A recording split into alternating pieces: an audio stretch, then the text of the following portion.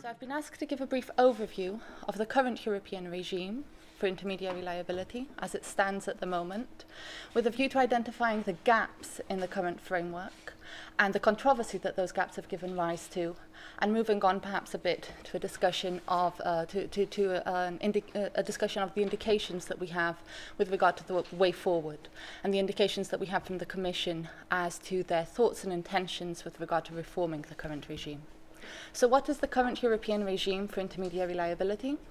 As I'm sure most of you already know, the main thrust of that regime is currently contained in the e-commerce directive.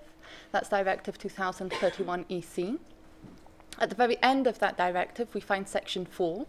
That's entitled The Liability of Intermediary Service Providers. And in Section 4, a set of so-called safe harbor provisions are contained. What are the safe harbors? The safe harbors are essentially defenses. They're immunities that are granted to intermediaries to protect them from liability that might otherwise arise in the provision of internet-related services. So in the e-commerce directive, we find a set of 3 safe harbors, one for the protection of mere conduit services, the protection of the provision of caching services, and the protection of the provision of hosting services. The most important of these 3 safe harbors is, I think generally speaking, most people would agree, the latter of the 3, the hosting safe harbor. This is contained in Article 14 of the e-commerce directive. So I'm going to pay a little bit more attention to this one, the hosting safe harbor. What are the conditions for the enjoyment of the hosting safe harbor? In order to enjoy the protection of the hosting safe harbor, an intermediary must not have had knowledge of the fact that it is hosting illegal information, and if it does have such knowledge, then it must act expeditiously to take down or block that information. Now, a little bit more attention is necessary here because the knowledge threshold changes depending on the type of liability from which the intermediary is seeking protection. So if the intermediary is seeking protection from criminal liability, then the knowledge threshold is one of actual knowledge that it is hosting illegal information or content. If, on the other hand, the intermediary is seeking protection for civil liability, then the threshold is a bit lower. In that case, the intermediary must not have had awareness of facts or circumstances from which it becomes apparent that it is hosting illegal information. So essentially what Article 14 of the e-commerce directive does is it hints towards a so-called notice and takedown regime.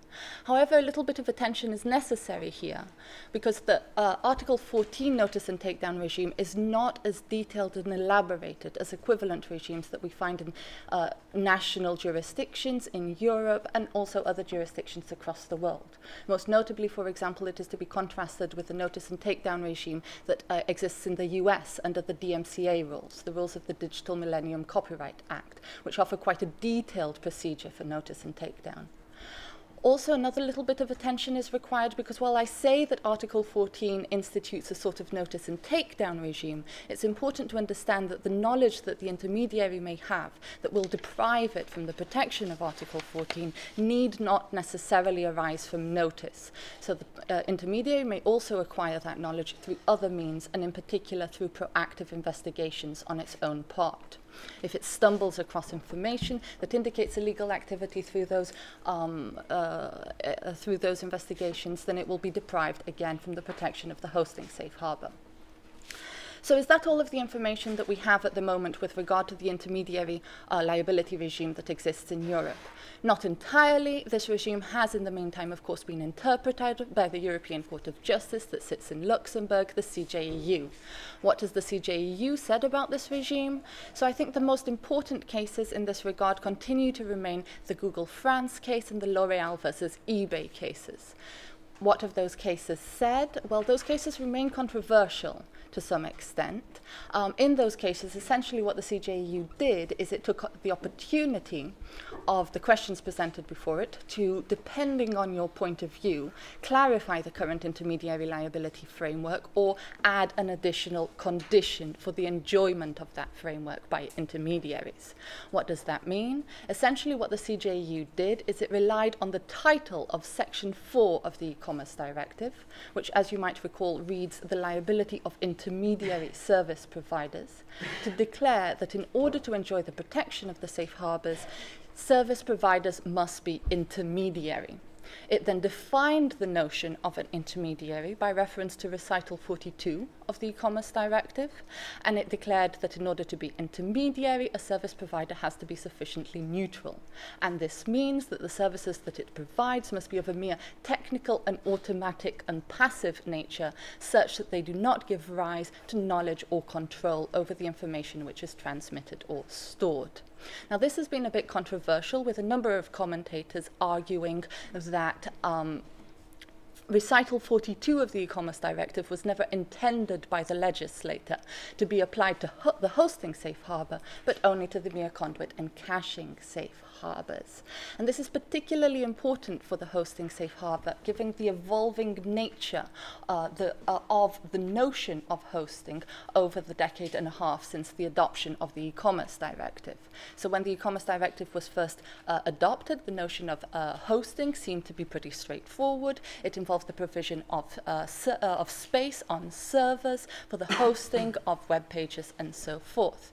In the meantime, however, with the evolution, the emergence of modern Web 2.0, which rests on user-generated content, the notion of hosting has evolved towards intermediaries that perhaps have a bit more of an active role. So then the question emerges, does the hosting safe harbor protect those intermediaries? What has the CJEU said in this regard? Well, that's not entirely clear. It has given some indications in Google France and eBay, L'Oreal versus eBay. What it has said is that the mere provision of hosting services, the provision of general information on those services, the setting of terms for the enjoyment of those services, and the receiving remuneration are not in and of themselves enough to deprive an intermediary of the protection of the safe harbors. However, if the intermediary is involved in drafting the content, in promoting that content or presenting that content, then it can no longer be considered sufficiently neutral in order to enjoy the protection of the safe harbors. So that's what we know on that front so far. Now, what's important to understand with regard to the safe harbor regime of the e-commerce directive is that it only protects intermediaries from liability in the very strict sense of the word. That is to say, liability for monetary compensation. Each of the safe harbors contain a final provision in their final paragraphs which make it clear that the safe harbors are not able to protect intermediaries from liability for injunctive relief.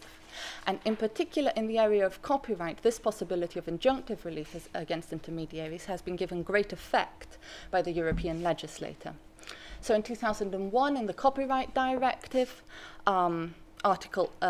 in 2001, the Copyright Directive was adopted. Article 8.3 of the Copyright Directive instructs member states to offer right holders, the holders of copyright, the possibility of applying for an injunction. Member states must offer right holders the possibility of applying for an injunction against intermediaries whose services are used by third parties for the infringement of their copyrights. And in 2004, with the Enforcement Directive, Article 11 of the Enforcement Directive expanded that obligation to all intellectual property rights holders. So all intellectual property rights holders must be given the possibility of applying for injunctive relief before a court for the protection of their copyright.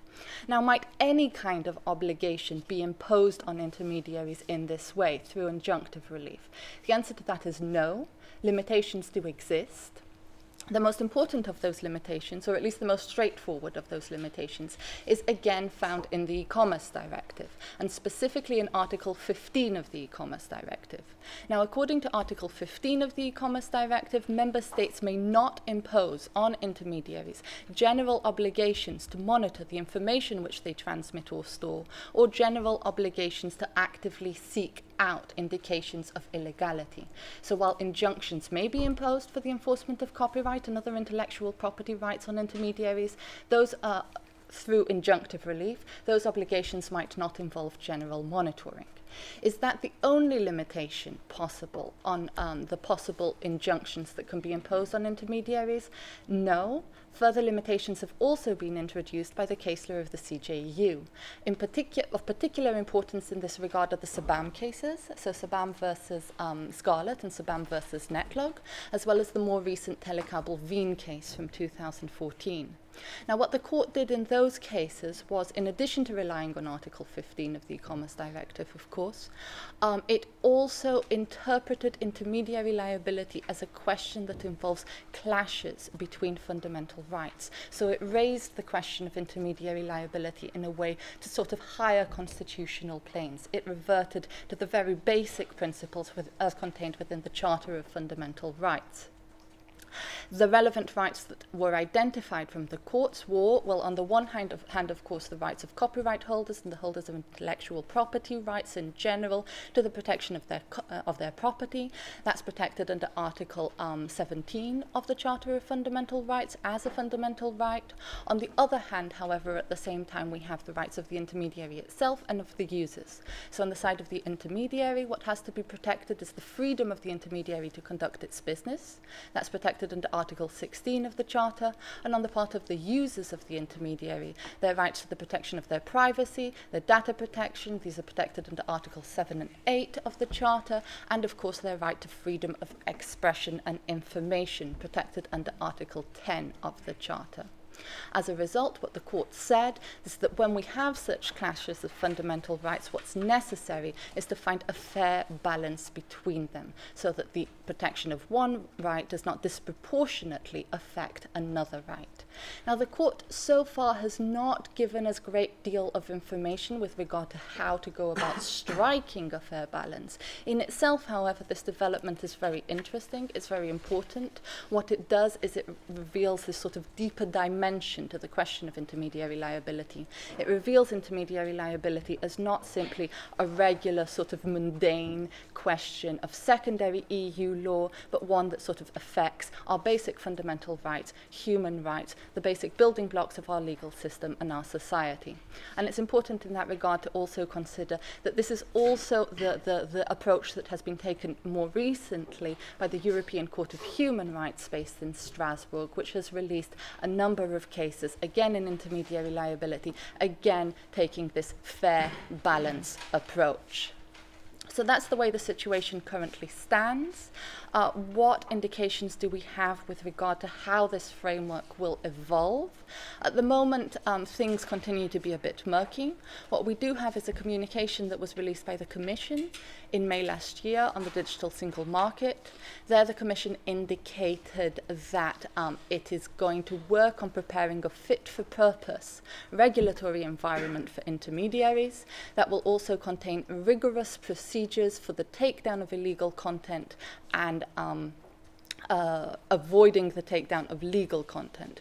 That to me suggests the introduction perhaps of a more detailed notice and takedown or notice and action regime, and indeed in a different communication from December 2015 on a more European modern copyright framework. The Commission did speak about the introduction of a notice and action framework, and perhaps a bit more worryingly, at least from my perspective, even the introduction of a notice and stay down framework. In addition to that, in its communication on the digital single market, the Commission also indicated the possible, and this is very intriguing, the possible introduction of a duty of care for intermediaries that will force them into taking more due diligence, taking more responsibility for the information that they transmit or store. So that's how things stand at the moment. It'll be very intriguing to see how things develop in the future. And yes, thank you very much for your attention.